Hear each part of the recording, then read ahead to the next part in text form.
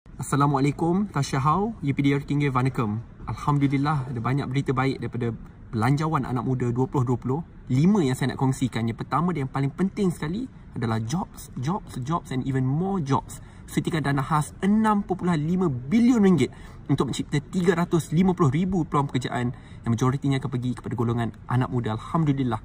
Yang kedua adalah peningkatan belanjawan TVET. Peningkatan 200 juta ringgit Malaysia dan anak-anak TVET akan dapat allowance tambahan RM100 sebulan, about a 20 to 30% increase. Dan yang ketiga adalah gaji minima yang meningkat. Sebelum ini RM900. Apabila Pakatan Harapan ambil alih, tahun depan akan cecah RM1,200.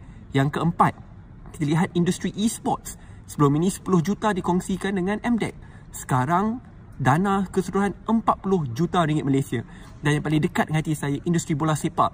Yang sebelum ini 15 juta, sekarang 45 juta bagi anak-anak kita dalam National Football Development Program.